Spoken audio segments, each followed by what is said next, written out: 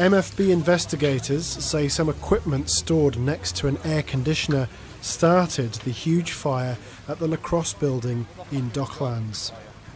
The fire caused $5 million worth of damage and forced hundreds of evacuated residents to endure a chilly night at Southern Cross Station.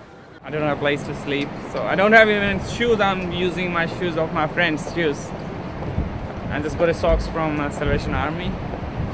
I finished around 11:30 and I went home and I cooked food and everything and I had a shower. I was about to sleep and I just went to bed and I heard the alarm. I just came out and there was a guards already in the balcony. They were running and I just told them I'm just gonna get the shoes. They said sorry, just run out. A lot of smoke in the balcony and everything, and I just came out to the Latrop Street. The flat was already burning and I just heard the smoke alarm, I think 20 seconds before.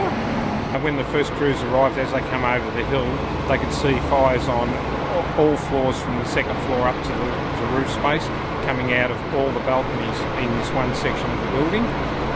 So that's why we put a lot of people on this call, a lot of resources into this call, and at the height we had around 400 people evacuated from the premises.